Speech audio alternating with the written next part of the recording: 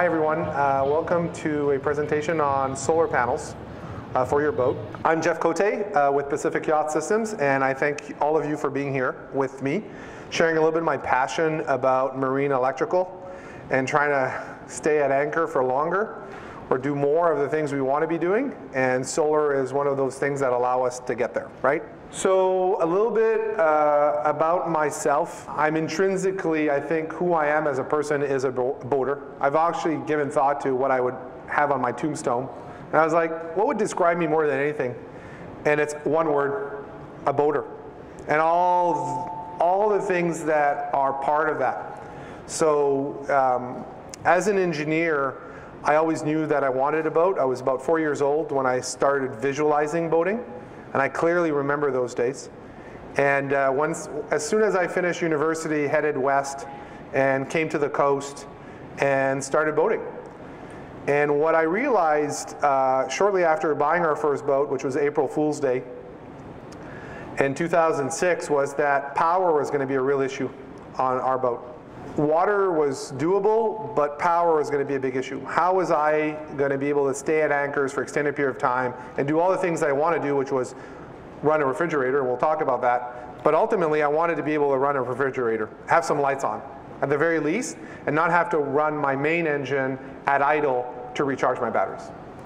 And so that was sort of the genesis that actually brought me not only now as a boater, but as someone who now wants to solve problems, thinking there's got to be a way to resolve this power problem on our boats. So this quest led me to start my business, which I'm going to talk a little bit about. And if you're curious about geeking out, I use that term as a way to say, I want to make my boating experience better. What are the tools out there that I can make boating better for myself?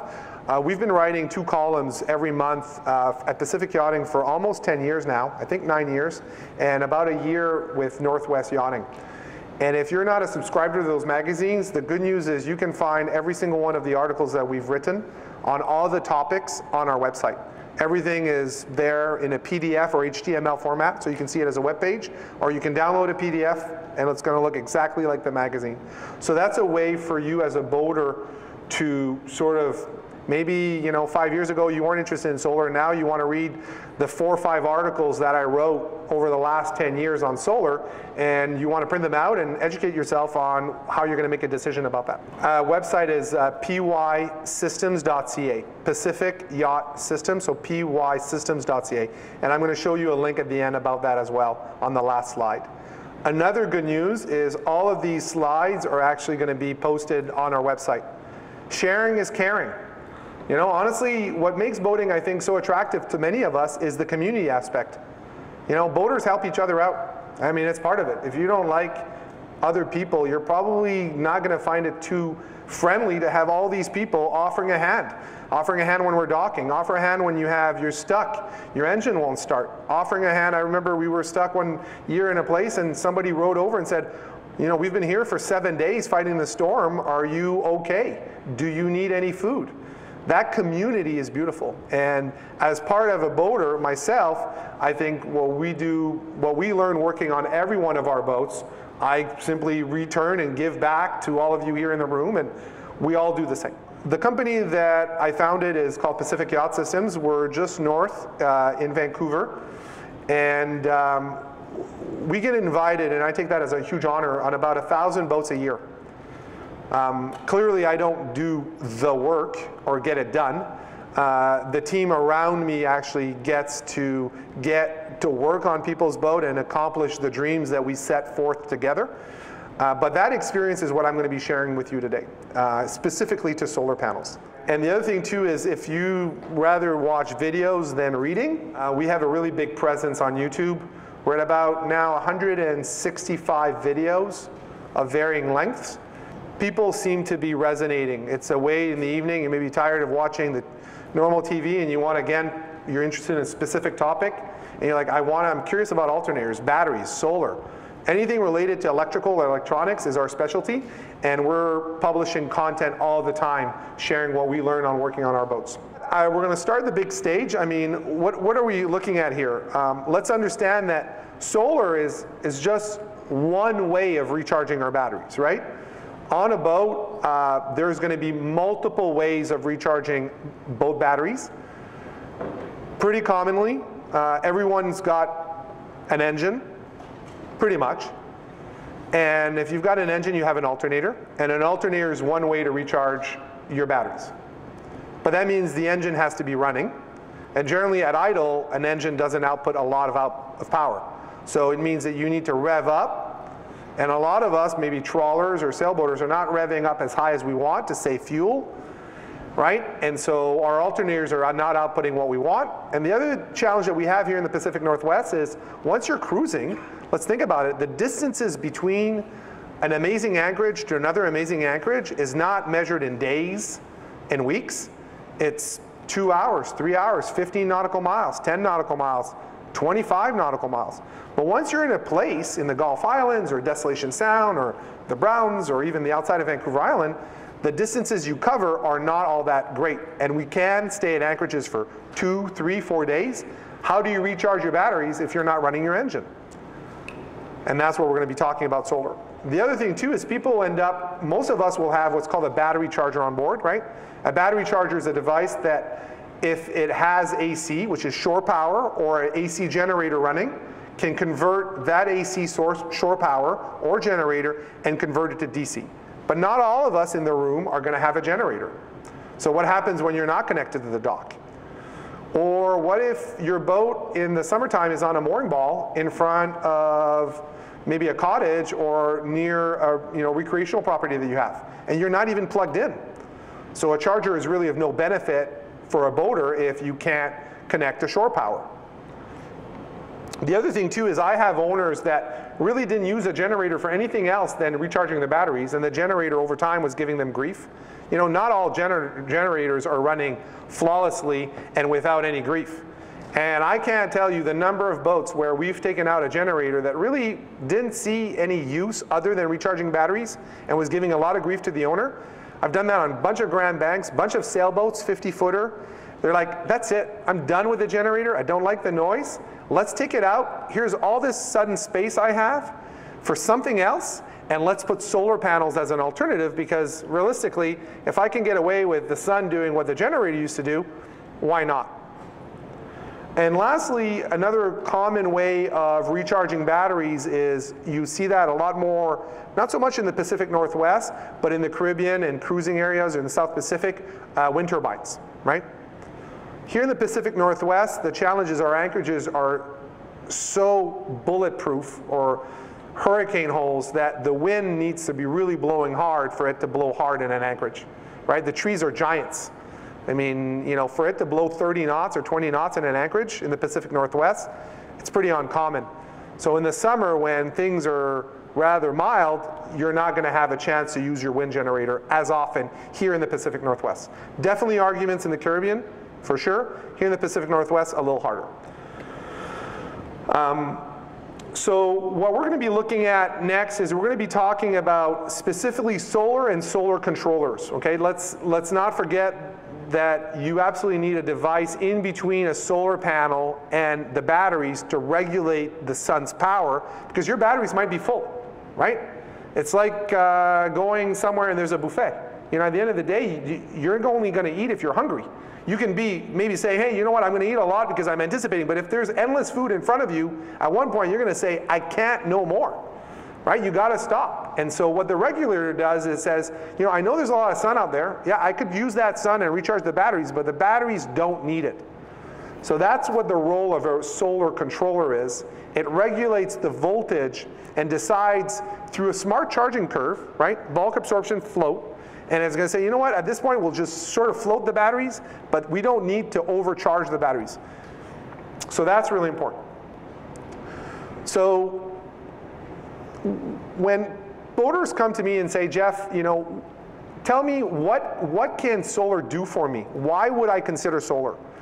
Generally, I'd say one of the #1 reasons is, Jeff, I want to stay at anchor an extra day. I'm at an anchor now for 2 days or a day. Give me another day at anchor, or give me another 2 days at anchor. The other one that's really common, I have boaters that say, Jeff, I remember the day when I didn't have a refrigerator on board, and I know that my refrigerator takes a lot of power, offset my loads related to the refrigerator. Or I am doing big power boats now where they're saying, I have a generator, I plan on keeping it, but I don't want to run my generator or recharge my batteries as often. Put a huge solar array. I'm doing that right now on a 65 North oven. We're doing a 1800 watt array. The owner has 2 generators on board, 2. But we're doing an 1800 array as a way to reduce the generator runtime, right? The owner would rather not run the generator to recharge the batteries. They'll run their generator, make water through a water maker, to run maybe the stovetop, right? Run large AC loads on board, but not to recharge the batteries. Here's another big, and this is where comparing our notes here from the Pacific Northwest with other boaters in the Caribbean or elsewhere doesn't tell you the whole picture. In the Pacific Northwest, in the summer months, we have very long days. The sun rises quite early and goes to sleep, over the horizon, or sets very late. What that means is that we have 15 hours of sunshine in the summer, in June, July, parts of August, parts of May. And what that means is that your solar panel will give you better output, not at any given moment, but because the day is longer, if you work more hours, you're just simply going to have more income. And that's where, there's a question up front, just one second. That's where this is a big differentiator in the Pacific Northwest, that we're going to get more from our solar panels in the summer. Now, the converse is also true. In the wintertime, when it is the end of the world and the days are only 8 hours and the sun is low on the horizon and it's raining nonstop, your solar panels are doing the very opposite. So you win on some days and you lose on other days. You win in the summer, you lose in the winter. The good news is most of us are not boating in the winter, and most of us are boating in the summer. Question up front. I was wondering, how does it do on overcast? Yeah, so the question up front was, how do solar panels do on overcast? Overcast, it really depends. What's overcast? There's some days where, the thickness of the cloud of the overcast is so dark, it feels like Armageddon. And some other days, you see it's overcast, you can't see the sun. For example, on those smoky days where we had some huge forest fires, those days the smoke is there, but it's not thick, it's just blankets everything. So you're still getting good solar output, you're not seeing the sun, but the sun's going through. The thicker the clouds, the darker it is, that's when you lose solar output. Like on a day like now, you're getting, because also the sun where it is on the horizon, you're gonna get only maybe 10–15% of output on a day like today. But in the summer when it's cloudy, but the skies are really high and it's still bright outside, you're gonna get maybe 2/3 of the output. It's not a black and white, it's not on or off.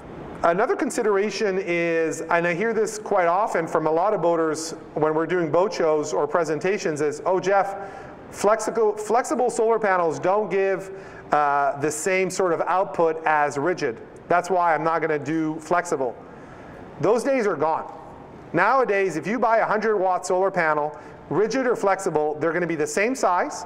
The difference is you're gonna pay a lot more for a flexible than a rigid.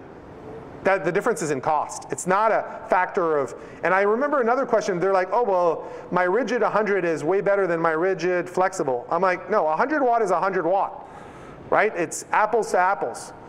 The difference is if you buy a mono or a poly, and we'll talk about that later, then there's difference in sizes and pricing, but a 100-watt solar panel is a 100-watt solar panel, regardless if it's poly, mono, rigid, or flexible, okay? One of the considerations and advantages with flexible solar panels is they're so lightweight. Meaning, as we bring weight more aloft on a boat, that underway in following seas when the boat is pitching and yawling can make the ride less comfortable. So there are concerns of putting heavy solar panels off a solar arch 12 feet on a sailboat off the waterline. Right? That's why racers try to avoid having a radar on top of a mast above, let's say, for example, the steaming light, because again, when the boat is on its side, it keeps going more on its side. So rigid solar panels versus flexible is, easily a factor of 5 to a factor of 10 in weight. You can buy a 100-watt solar panel, 170-watt solar panel is like 5 pounds. It's pretty much weightless. And what that means is you can take that weightless solar panel and you can start mounting it on your biminis, right? You can put it on your canvas because easily you can't start putting I don't know, 3 200-watt solar panels on your existing bimini and just hope that the canvas maker was expecting that you'd be putting in another 200 pounds of solar panels on that bimini structure. But if it's flexible, it's only another 15 pounds. So it makes the decision of putting huge solar arrays on large biminis easy because they're practically weightless. You'll see when you're walking through the show or you see other boats, there's multiple ways of mounting these solar panels on your canvas. On my boat, and that's the picture of my boat right there, I use zippers on all 4 sides. There's some people that are actually bolting them through, literally putting a nut and a washer. You'll see that Iverson down below. There's people that use Velcro. There's people that use snaps. I've seen owners that take bungee, take it on and off. There is a wide selection of choices on how you go about mounting a flexible solar panel onto canvas. I'm not going to, offline, if you're curious about pros and cons, I have an opinion, but again, you know what, that's to the owner of the boat to decide what's the best way of doing it on their boat. You can see that in the picture, flexible solar panels are wafer thin. I mean, they're less than a thickness than a quarter. They're more like maybe a nickel in thickness, a little bit more than a dime. They're thin. They're very, very thin. So the other thing that they do is they can actually follow a curve. And I have to say, when we started doing solar panels about 10 years ago, I would have never thought that more than half of our market would be power boaters. Because in the past, most power boaters, it'd be pretty rare to see a power boat with rigid solar panels. And ultimately what it does is it changes the line of your boat. As a boater, you have to ask yourself, and that's what most boats, they're curves. It's all curves. There's very few straight lines on boats. You know, a mast is an exception, a boom, yes. But after that, on a power boat, think about it, everything is just curves. There's very few straight lines. And the beauty of a solar panel, and I get this a lot from power boaters and sailors, is they say, Jeff, I don't want the look of my boat to be any different. I love the way she looks. I love the profile of the boat. And if you can give me solar but keep the look of the boat the same, I'm interested in talking. I don't want it to look too functional. I want it to be functional, but I don't want it to look functional. I want it to be aesthetic, and I still want to have the gains. And that's one of the considerations with flexible, and that's why, for example, that Northaven owner is covering all his awning on a 65, and he literally told me, he says, my partner does not want to see solar. She doesn't want to see it. If we can put it on and it looks pretty, I'm good with it. But we love the look of our boat. Make sure that the flexible solar panels just blend in. The other thing too that we end up doing is you can actually buy these solar panels with peel and stick adhesive. And you can actually literally, without doing any deck penetrations, which is a concern or should be a concern to all of us, literally peel and stick the solar panels onto hardtops. So I'm doing Sea Rays that have, you know, Sea Rays flybridge that have these huge hardtops. I did a 560, we covered the whole roof with solar panels. Again, easy, no holes. We're not worrying about any sort of water intrusion, and the profile of the boat looks the same. So you can actually peel and stick, and we even did a lagoon, a huge 56 lagoon, the whole brow on the front. Like we literally put 1,000 watts of solar panel on the brow. Nobody could really step there, it was sort of angled, you wouldn't go there, and we actually peeled and stick all these solar panels right on the brow. A question up front. Yeah, what about the relative lifespan of the flexible panel versus the hard panel? The question from the gentleman up front is, what about the relative lifespan of solar panels, flexible versus rigid? In my experience, on my boat, I have Solbian solar panels now for 8 years.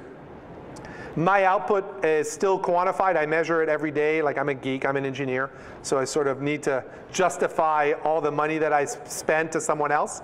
So I have the proof right there. My solar panels are still doing exactly what they were 8 years ago.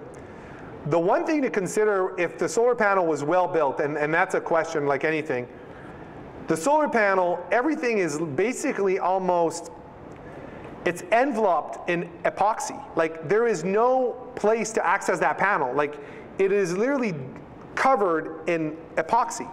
So there's no weather damage that can happen to that solar panel. If the solar panel was well built at the beginning, 5 years down the road or 10 years down the road, it's still going to be well built. The problem is some boaters are tempted by lowest price, and they're thinking they're getting a deal. And I get it. As a boater, we all want a deal. Of course we do. The problem is not so much what you pay, is what you're going to get out over time. And that's where then on the cheap end of the spectrum, the feel-good purchase, the one that wasn't hard to do, but it's probably 2 years. You'll see a lot of yellowing of the epoxy because it's not meant, like the really good ones have a 20-year life. The budget ones are going lowest cost possible. They're thinking it needs to look good today, but tomorrow is someone else's problem, right? Some solar panels are offering 5 years warranty, full replacement. The other really interesting thing, and I think it's worth remembering, is that when you consider solar panels, especially if you're not just looking at the budget selection, which is worth considering, I mean, there's nothing wrong with that, you make a choice. But in the end, what's interesting about a company like Gioco or Solbian or Solera, and there's a lot of different companies out there, is all the permutations of sizes. The challenge as a boater is we're not putting solar panels on a roof where it's an open canvas, right? Where you have endless choice to put the solar panels. You've got no constraints, no windows, no backstays, no hatches. You've got endless space. That's easy. You could just say, I'm going to buy a bunch of 100 watts, and I'm just going to stack them. On a boat, you have a lot of constraints. Things are in the way. And so what we end up doing is we'll have, let's say in our shop, we have about 30 different solar panel sizes. And what you're doing is you're playing a little bit of a game of Tetris. You're trying to say, I want, like I had an owner last week said to me, he has a catamaran. I want 800 watts of solar panel. But then the game is, how do we get 800 watts of solar panel on the space that he has available, right? It's not like, oh, I just choose a panel and make it work. You know, the panels might be a little bit too long, a little bit too short. So a little bit too short, but then we missed 2 feet that we could have gone. So what we end up doing is playing with these different sort of permutations.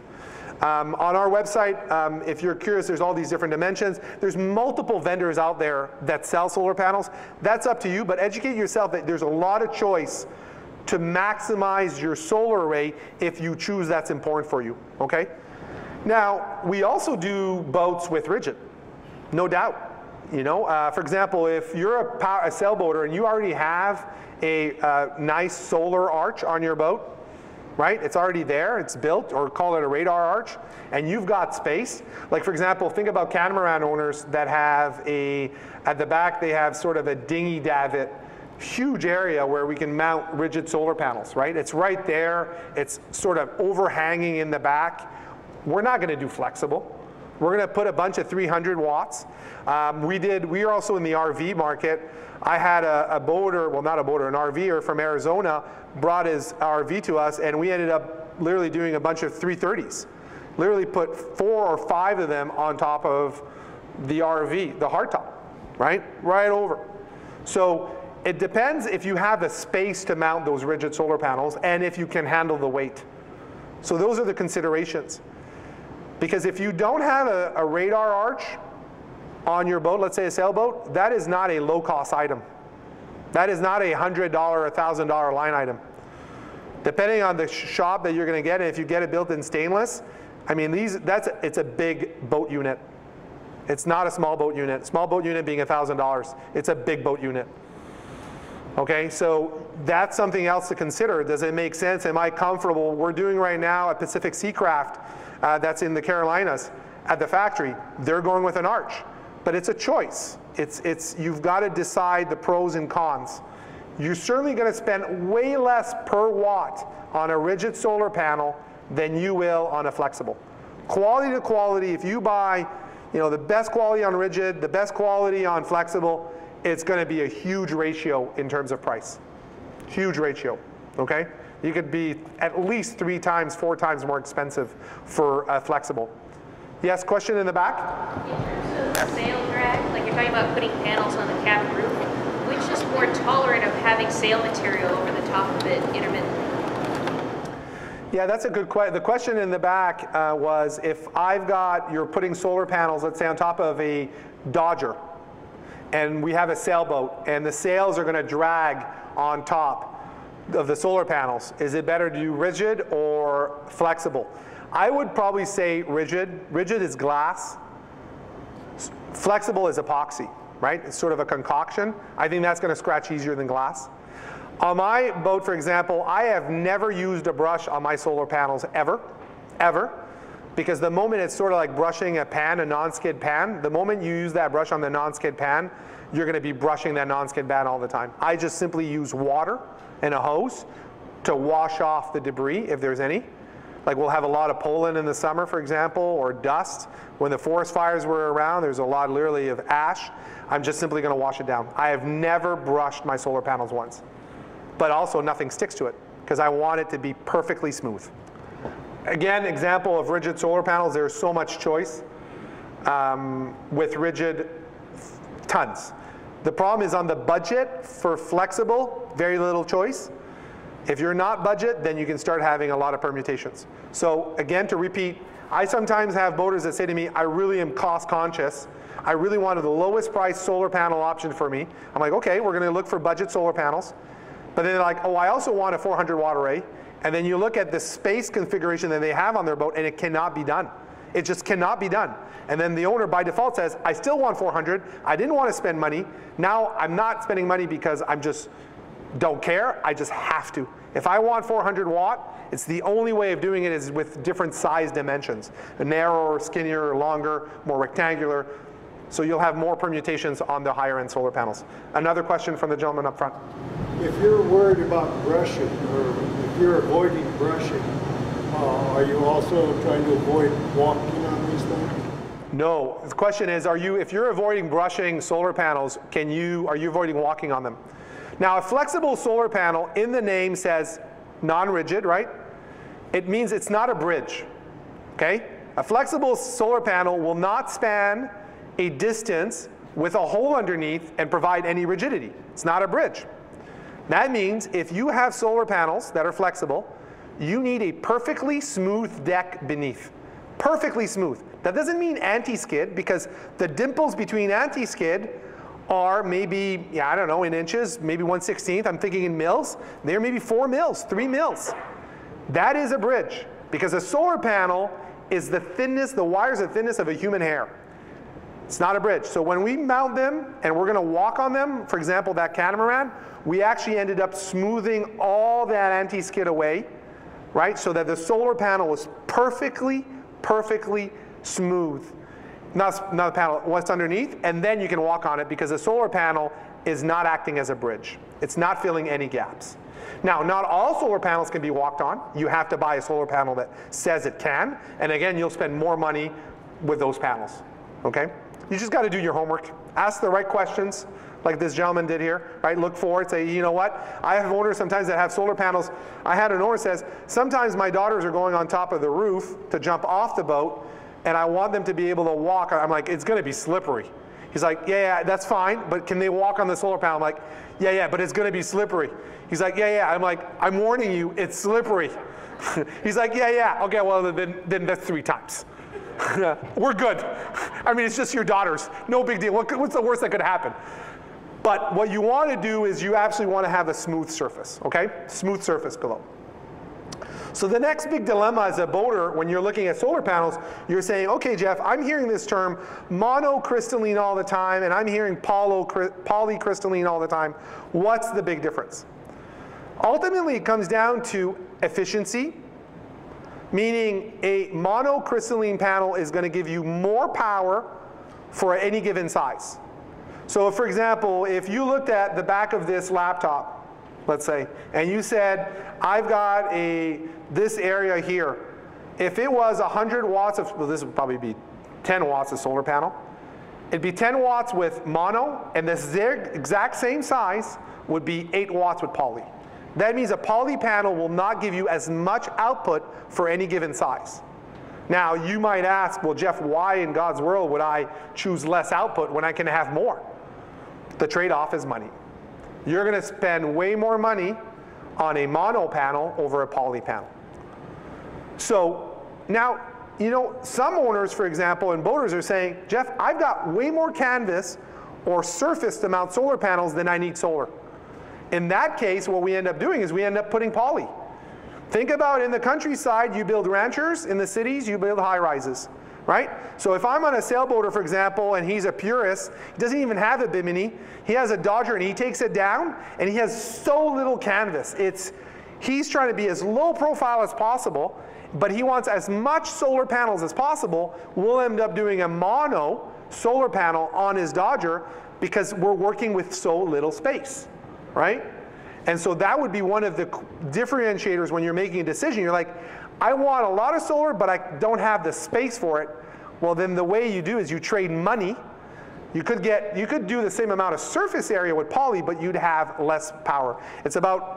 Generally it's about 80% of poly is what a mono could give you. So if a mono gives you 100, the poly is going to give you only 80% of that for the same amount of space. So here's another way, and I remember this trick question when I was a kid, grade 5 or something, and the teacher asked, I so wanted to be an engineer back then, you know, what's heavier, a ton of bricks or a ton of feathers? I was like, bricks. Epic fail. It's a ton. A ton is a ton, doesn't matter. Now how much space does a ton of feathers take versus a ton of bricks? Big difference. So a 100-watt poly panel is going to be bigger than a 100-watt mono panel, right? Because if it's less efficient, you need more space to do the same amount of work. Here's an example of a boat, trawlers where we're doing on the brow.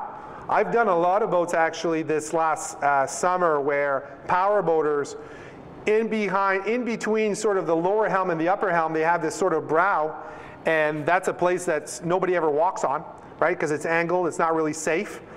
And so we're covering those areas with solar panels. And they're not, notice, they're not perfectly, the best neutral position for a solar panel is obviously, if you're going to average, right? You're going to put it basically parallel to the ground, right? So that the sun, on average, is going to be moving like this over the horizon. Now, some people say, wouldn't it be better to move my solar panels as the sun moves around? I'm like, oh, absolutely. If you have endless labor and you can delegate that task, yes, absolutely. Now remember, your boat's also moving like this at anchor, probably. So then you're constantly going like, now that is a full-time job.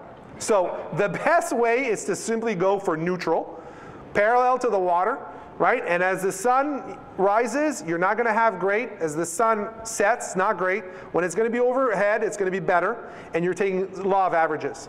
This boat here, obviously, if the sun is behind, is not going to be getting good solar output because it's angled away, okay? But it's a compromise. Yes, question?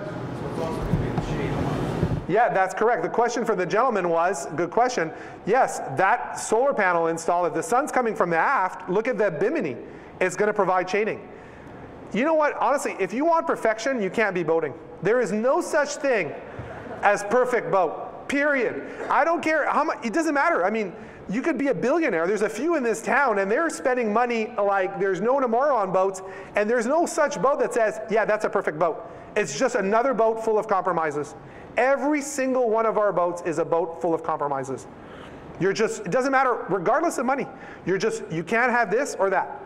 And that's what makes it so interesting to everyone, because what choices are you going to make with what you have and what you can do, right? So here there's a lot, remember, these presentations are on our website on the media page. I'm going to show the link a little bit later, but I'm just saying, don't get fooled and think that the lowest price solar panel is the best value. It's like a car. The least expensive car is not the best car. The most expensive car is not the best car. Somewhere in middle is where you're going to find the sweet spot for value. What you pay and your ROI, right? So lowest is good in some ways, highest is good in some ways, but in the middle, 80% of the boaters we deal with are going to find sort of like that normal alleyway. They're not going to be driving a McLaren, and they're not going to be driving the least expensive car they found on Craigslist. They're finding a happy medium, okay? And those are things to consider about when you're getting solar panels. One of the things I want to talk about this is generally you can tell a quality solar panel from a non-quality simply by looking at it. I remember one year we had really good solar panels in our booth, and people were telling me, Jeff, you need to offer a budget panel. This is about 6 years ago. We brought the lowest cost panel you could buy.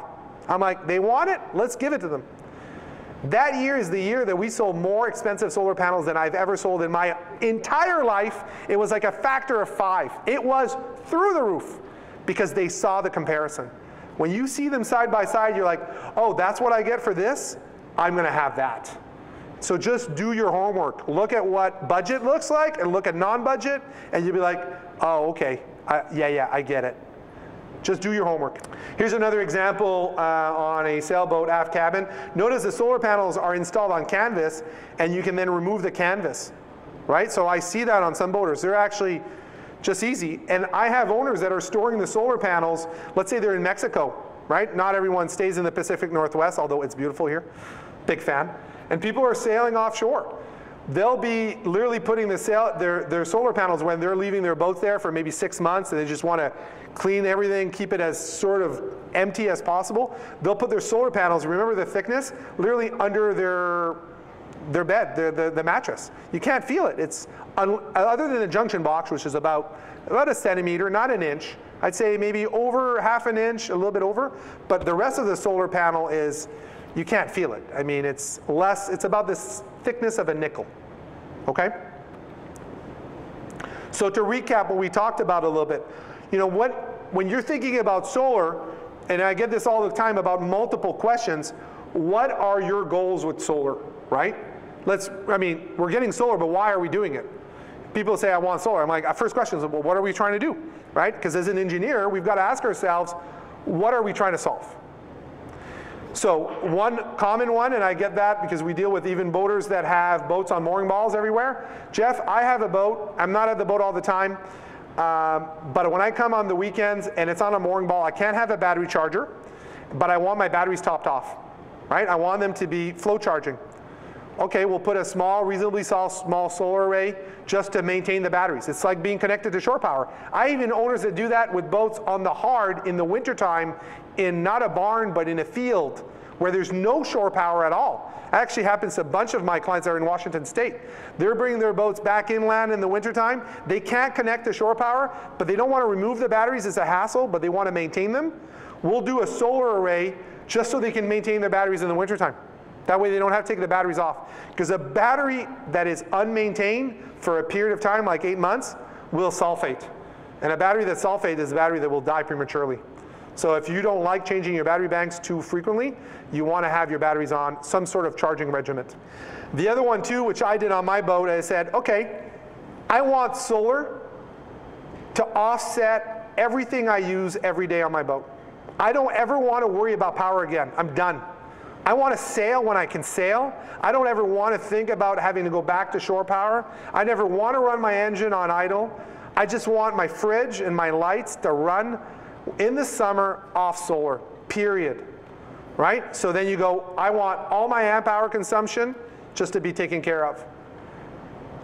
One year, about 5 years ago, we lost our alternator, meaning it stopped outputting. It happened in late May. We did not change the alternator or repair it till the end of September. Didn't need it. Don't need an alternator. We'd come up to marinas, people would say, do you want to pay extra for, you know, a plug-in? I'm like, plug-in for, no, don't need it. I'm fine. They're like, oh, you don't want to recharge your batteries? Don't need to. We'd leave our boat at a destination marina and we'd leave it there for a week, 2 weeks. The fridge would be running. The food would stay cold and we wouldn't even be plugged in. So every day the marina would have charged us something, no need to plug in. Now, I can't do that in the wintertime. In the wintertime, I can maintain my batteries, but I can't run a fridge in this type of weather in January or December when it's sort of Noah's event happening outside. One last thing, I saw a question. The other thing too, offset refrigeration is really popular, and the last one is I want to stay longer at anchor. Jeff, I can't add more batteries on my boat. I don't want to. I know the implications that I have to change my charger, my alternator. I'm just looking at, can you find a way to give me another day in Anchorage? You know, like right now I'm staying 2 days. If I could stay a third day in the summer without running my engine, and then I leave the Anchorage and I go to another destination, give me another day in Anchor without changing my electrical system. That's a really common one. That's probably that and refrigeration are my two #1 sort of requests that I get from boaters on what they were trying to do with solar. I had a question up front. So how many watts did you end up choosing to do what you said? The question is, how many watts did I end up choosing? Patience, it will come. I've got a little formula. It will come. I'll tell you the formula. Yes, go ahead. The last point, extend your time in anchorage, isn't that basically the same as offsetting your daily usage? What's the distinction between the two? Yeah, the question is, well, Jeff, isn't offsetting your time extending your time at anchorage and by an extra day or staying there indefinitely the same? It isn't. Because one is I'm actually, let's say I'm offsetting, every day I'm outputting everything I need for my day plus some. Right? If I'm using 100 amp hours a day, my solar array is giving me 100, 125. If I'm extending an extra day, every day I'm going in a deficit, but my deficit is not going down as slowly. So I might be doing 50 amp hours a day, and so the first day I'm not going to go as low as I used to go. Second day I'm going to go a little bit deeper, but not as low as I used to be. And the third day, then I'm going to go to where I used to be on the second day, but I'm offsetting, right? So you're probably asking, well, Jeff, how the hell am I going to find out, what my daily amp hours is? Well, if you don't know, one way to know is having a battery monitor on board, right? That's sort of knowing what your burn rate is. When we plan for a retirement, one of the first questions someone's going to ask is, how much money do I need for retirement? They're going to, well, what's your burn rate? How much are you going to need per year? Are you going to need 20,000 a year? Are you going to need 100? Are you going to need 200? What's the number? And then you got to know how much money you plan on spending when you retire. And so when you size battery banks, you size everything on a boat, you need to know what your daily amp hour consumption. Now, you can choose to ignore that number, but welcome to a world of pain. It's like retiring not knowing how much money you spend. Oh, I saved X. Let's see what happens. Yeah, things are really not working out. I'm thinking I'm going to become a greeter again. I heard Walmart is hiring. Well, if you didn't know how much money you're spending, saving for retirement is only part of the equation. You got to be able to foresee what your burn rate is. Otherwise, you're going to be complaining about your batteries are dying prematurely, things are not working out, the fridge is dying, your food is thawing, we got to go back to the dock, all these other things. So a daily amp hour budget is essential to make all of these decisions. Good news. Through experience, again, being invited to work on all of your boats, I can guess what your amp hour budget is. If you come to see me at the end of the class, you tell me what kind of boat you have, what you do. I've been on enough boats, been invited on enough boats to know what a daily amp hour budget is on average per person. A little bit of experience pays off. So no need to worry. Here's another example on a catamaran. I was talking to one of our clients this morning, a 55-footer. We did something similar where we ended up doing sort of a stainless steel structure at the back to provide more coverage from the rain because they're going up north, to Alaska. And we covered that extra coverage, right, with more solar panels. In this case, it's just stainless because it's not raining in certain parts of the world. But over here, if you're going up north in the summer, you have to be willing to have a little bit of rain and cloud. Alaska and northern British Columbia is not always sunny, even in the summertime. So here's the calculation on how to figure watts from amp hours. There is a long formula, and if you want to geek out, I can share it with you. But luckily, there is a shorthand. And if you say, for example, I have a 100-watt solar panel, right? How many amp hours is that going to give me a day? A 100-watt solar panel is going to be 100 watts divided by 4 will give you 25 amp hours a day. And yes, there's a typo in there if you can pick it up. 100 times 20 is not 25. Yeah. So basically the math is, if you buy a 100-watt solar panel, you're going to get 25 amp hours a day. Let's say it's a 400-watt solar panel. There's no such thing, but let's say it's a 400-watt solar array. How many amp hours a day will that produce? About 100 amp hours. You can go the other way around. You say, Jeff, I have a 75 amp hour budget on my boat. So that would be a very modest boat running a refrigerator, nothing fancy, some lights, a water pump, right? Sailboat, low 40s, high 30s. Very modest, no heaters, no TVs, no televisions, no running inverters, no hair dryers, like sort of a Luddite with a fridge and some lights and a water pump. And you say, Jeff, I want to run indefinitely at anchor in the summer. You're going to do 75 times 4 equals 300. You need a 300-watt array for your boat. That's it. You can imagine now the North Oven or this big catamaran that I did that's doing a 2,000-watt solar array. That means that they're burning 500 amp hours a day. right? Some boats draw a lot of power. That's why these huge catamarans that are sort of floating mansions have massive solar arrays, because they have multiple fridges. They have lots of lights. They have inverters, right? Same thing with a big north oven. I mean, we're doing solar up to about 60, 70, you know, even on 70 footers, we're putting them up. They're trying to reduce their generator runtime. Now, that number is realistic. This is not a number that says, oh, this was on the best day. It's sort of like my financial planner told me that my returns were going to be double digit forever. You know, and I'm looking at my savings, my 401k, and I'm like, what the hell? This is not panned out. This is a realistic number in the Pacific Northwest in the summer from May to September. On some days, I get way better. I've seen the number up to about 2.7. 2.7, which is ridiculous. That means that is a hell of an output. So if I get, for example, an array on my boat, which is 450 watts, and I divide that by 2.7, let's call it 3, but it's way better than 3. That means that I got 150 amp hours of solar output a day. That is like, that's like being a professional hockey player or NFL player. It's like, let's make it rain. Drinks on the house. Let's do it. You've got 150 amp hours of output and you're only burn 75. You got no problems. Run the inverter. Keep the TV on. Do whatever you want. It's the sun's giving us the energy. If you don't use it, it's just being wasted. That's what's so amazing about solar. And in case you're wondering why the hell would you use such a big array, is because I was worried about the shoulder season. Because we boat all year round, and I wanted my solar array to work from March till end of October. So I've got more capacity than I did in the summer, but literally when we go out for Easter, we invite friends. We're 6 of us on a Catalina 36, and we're fine. And Easter is March, April, and we've got enough of a solar array to run that boat, and we have 2 refrigerators because a lot of people, so we'll bring a sort of a little cooler, and we're good. Here's an example of solar panels on a brow. Here's an example on a hard top. And here's a diagram, and we're close to wrapping up. Here's a diagram of what solar panels look to a dedicated controller or solar panels in series. That's when you have 2 solar panels where the voltage are adding together, right? And you have 1 controller. So you can do that. You can run them dedicated to controller, in series to a dedicated controller, or in parallel. I'm not going to go into reasons why parallel I have a little bit of aversion to. It's generally to do with voltage drop and also what happens with amperage. But if you want a Cole's Note version, go dedicated or go series. Okay, if you're curious on why, the whys take longer than the whats.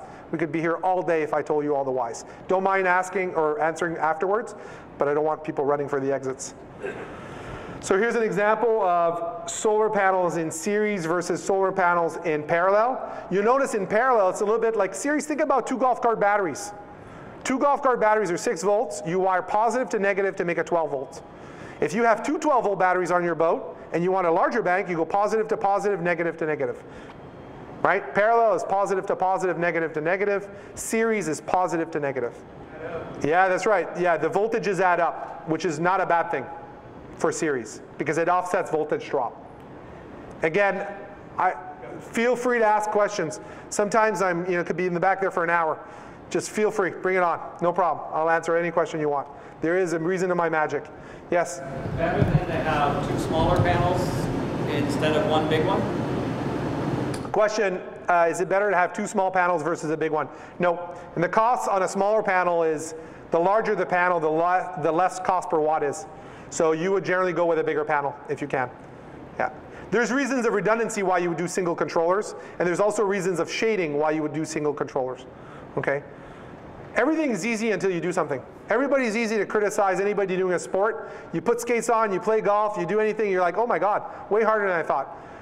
I can trust you. If you're going to do solar on your boat, research, do it once versus improvise, MacGyver, and then go, oh, I wish I knew that before. I wouldn't have done all those decisions. Do not go in the well of despair. I see people going down the well of despair too often, right? Just getting busy and doing things don't always pan out. That's a little bit on the wiring of the solar panels. You'll see that they're basically, you can't see from the image, but it's actually double jacketed. When you buy solar wiring, it looks like a gauge 8, but it's actually a gauge 10. The jacket is double the thickness, and it's made for outdoor rated, so it will not actually, in the sun and in the rain, you can't put indoor wiring outside. You just can't. The sun is a cruel thing. As we all know, there's a little bit of sun is good, too much sun is not a good thing, and these wiring are meant to be outside. We also end up hiding the wires in these wire looms, right? So people don't like seeing wires. I'm very aesthetically driven. It's expensive to be aesthetically driven, costs always more to make things pretty, but it's a boat. I tell people, if it was in a boat, it'd be a barge. Barge can look ugly. It doesn't matter if it's not pretty, it doesn't matter, but a boat, it's gotta look pretty, right? I mean, we generally all love our boats. I certainly do. So I care about how it looks on the outside. I don't want to look too functional.